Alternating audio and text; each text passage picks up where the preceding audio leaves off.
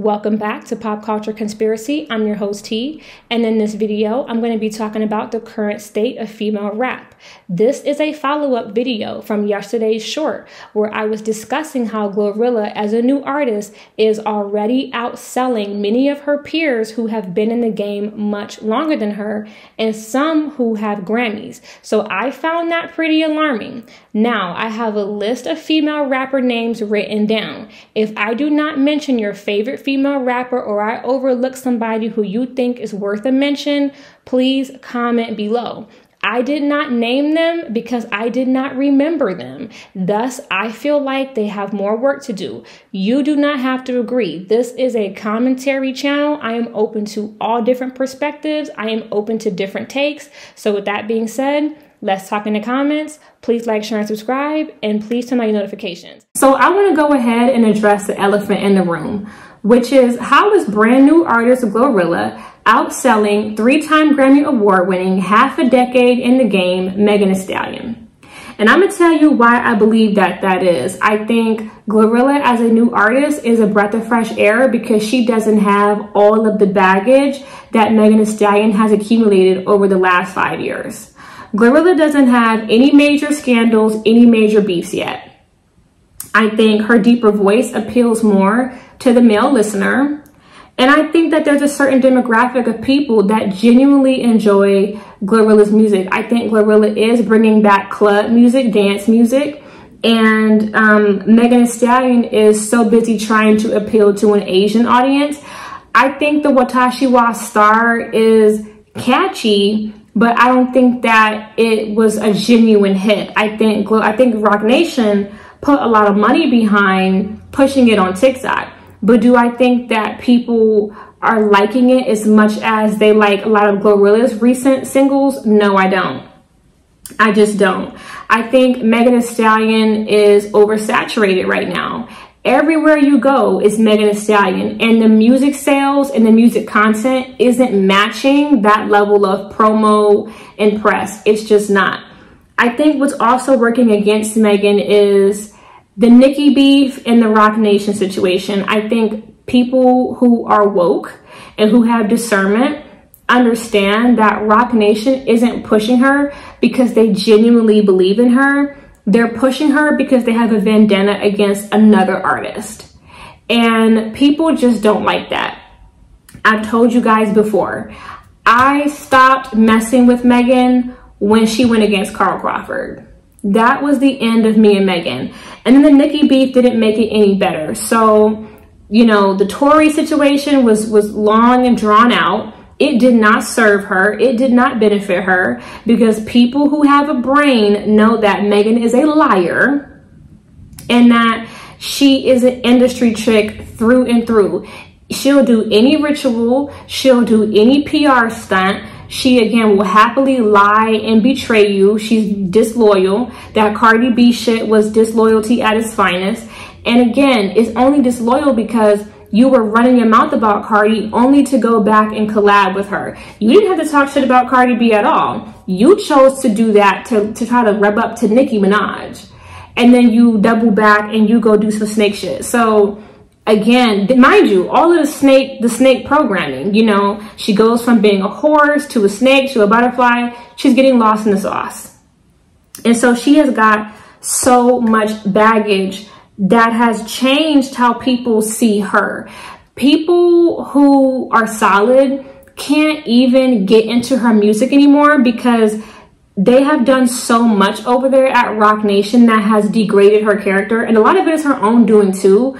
But again, I think Jay-Z definitely put her up to that Tory bullshit. And then that really backfired against her. So there's just so much personally that is clouding how people see her that, again, people who are actually solid are not even interested in hearing her music because that's how I feel. Megan has done too much scandalous shit. Her music has not evolved. She's still talking about the same shit. And it's annoying to hear somebody complain about anxiety and trauma and losing their mom and all of this bullshit when you are the culprit behind all of that. We know how the industry works. I never believed that her mama was really sick. And we know that your ass definitely was used as a puppet and as a pawn in that Tory Lanez shit. You claim that you have anxiety and all of this and that, but you stayed down to somebody's club shaking ass. You know what I'm saying? Your actions are not matching your words. And I think people are just tired and worn out with Megan's stunts and antics. So I'm gonna just sum that up right there. Megan Thee Stallion's last project, her self-titled project, did 64,000 sales.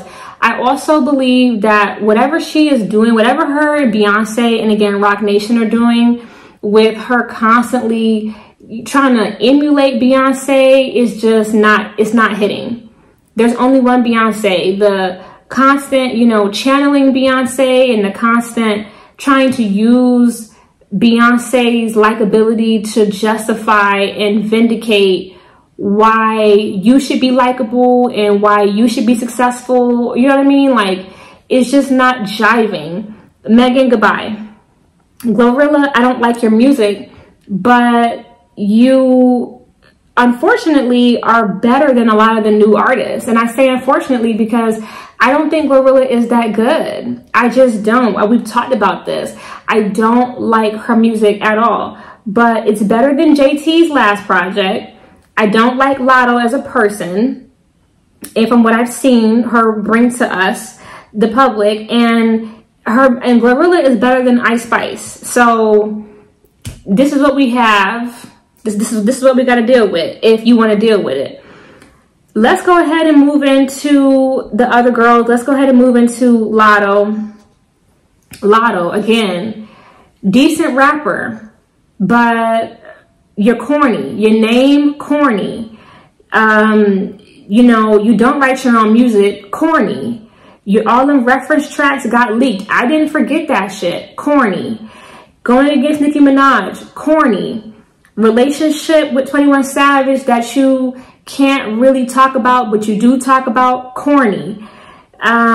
Just corny, corny, corny. Tomato, tomato, cornball. Like, I don't like Lotto's, I just don't like her persona. And again, I don't know what's wrong with these girls. I don't know why they can't just release good music. Why does it have to be stunts and tricks and giggles and antics? Like, that's not serving you. Nicki Beef is not serving you. I really don't like Lotto's arrogance.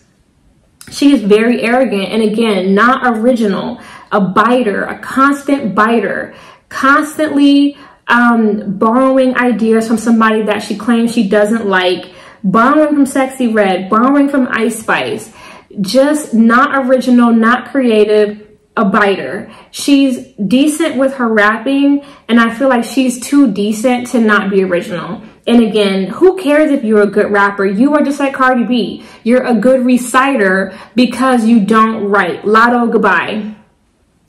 Let's go ahead and move on to JT. JT, you pissed Nicki Minaj off and not pissed her fan base off.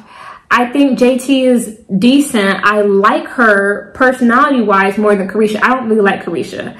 But when it comes to JT, your music sucks. Your solo music sucks. You have a lot of work to do. We've talked about this when I did the full length talking about her and GloRilla. JT has got a lot of work to do. And coming in at 26,000 sales, you sold less albums than Ice Spice. That's a problem, mama. Like, you got to work on that. And again, I think you have one more chance before people just write you off. You better find some budget. You better find some bars. You better find some speech classes. Because if you don't, you're done. Like, you're done. Ice Spice is already done. I told you guys. I made a short a couple weeks back and I was saying, did you notice how Ice Spice released the project this year, released the album, and she went from being nominated and winning Best New Artist at the VMAs to not a single nomination, not a single performance, wasn't even at the VMAs. They said she was at a fashion show because you've been deactivated. That Cleopatra situation ended her. I told you guys, these labels are broke. Y'all know this. If you're really tuned in, the labels are broke. And let me go ahead and touch back on Megan real quick. I think that that's part of why we are seeing a fall off of Megan. I think Roc Nation is low-key pushing GloRilla, because we've talked about this. GloRilla is signed to Yo Gotti. Yo Gotti is signed to Jay-Z. So somewhere, that's why she was at that all-white party being pictured with Beyonce. There's a reason why when Beyonce did that, I think it was GQ, where they were asking her about like artists that she likes, and she mentioned GloRilla and not Megan, because I think Roc Nation is about to start pushing GloRilla even harder, because they're not seeing a return from Megan. She's a lot of money with a very little ROI. So I think Megan's about to be done. But when it comes to Ice Spice, same thing. Ice Spice is on 10K Projects, which is somehow affiliated with Warner. Warner is over Atlantic. Atlantic is broke, okay? Cardi B is signed to Atlantic. They're broke. They don't have money to keep, you know, funding gimmicks. So if you're not selling, you're shelved, you're done, you're deactivated. I think Ice Spice was always a puppet. She was here to promote and push an agenda and programming. And when it wasn't sticking, they worked against her, because labels do this, and they deactivated her ass. I told you guys in a previous video, that situation with the Nicki text messages, the Cleopatra shit, and then she had one more situation that just did not really work out for her. And that turned the public off. And next thing you know, we don't hear about her, period. We don't hear about her, period. It's been silence. The Nicki Minaj text came out, the low album sales, and then Cleopatra. I think those three things were the nails in her coffin. I think the labels were like, you know what? We about to end this bitch, because she's just not doing it. So she's out. She only sold 28K her first week. Again, JT came in at 26K. JT, that is horrible. Doing worse than Ice Spice after being in a group for several years, babe, you should be nervous. You should be worried. Sexy Red doing 27K her first week. Sexy Red, another gimmick. I think Sexy Red, again, is bloodline. She's here for a reason. I talked about this in several videos. So I think Sexy Red is going to continue to be here because her program is not done yet. There's a reason why Drake and Nicki Minaj gave her such a big cosign, because the labels have a vested interest in her, especially as a brown-skinned woman who pushes such a foul and degenerate image. They like that shit. Her program isn't done. They want her to continue to be here to continue to push that message. JT is hood, GloRilla is hood, Megan is like hood, but they don't push STD lip glosses neither. Sexy Red does. So the industry is going to keep her here until they're done promoting that image, okay? In my opinion. I want to get on Cardi B real quick. Cardi B is done. She claims she has an album coming out. She can release an album if they allow it, but it won't do well. It won't.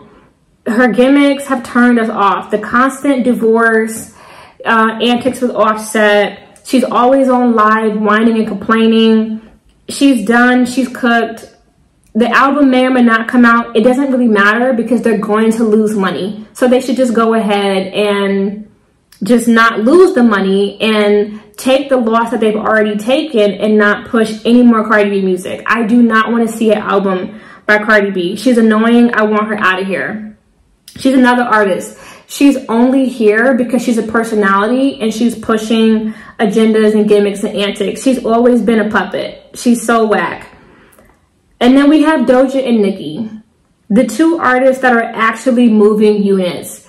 Even Doja Cat's last album saw quite a dip from Planet Her, and I think that's because the satanic antics are rubbing us the wrong way. It's definitely rubbing me the wrong way. I don't really like Doja because I've told you guys multiple times. She sounds like Nicki Jr.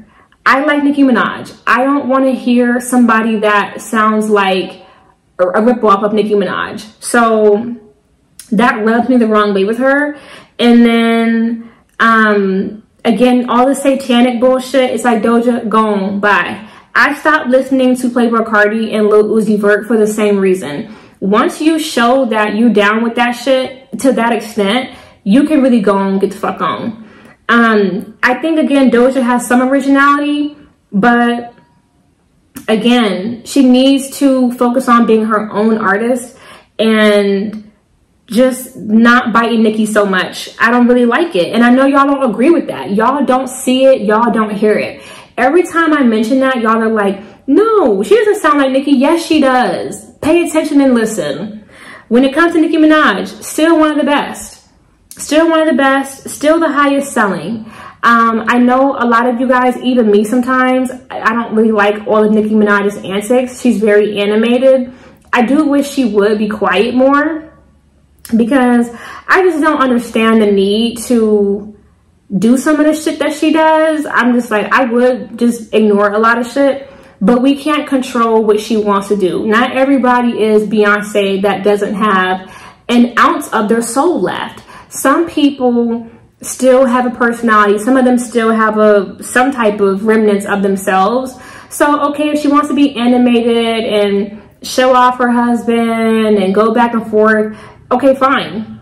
Because the music is musicking. The sales are selling. The bars are hitting. And that's why she is still the queen. And I just want this video, just like the short, to prove to these new girls, stop getting involved in beefs that are not serving you.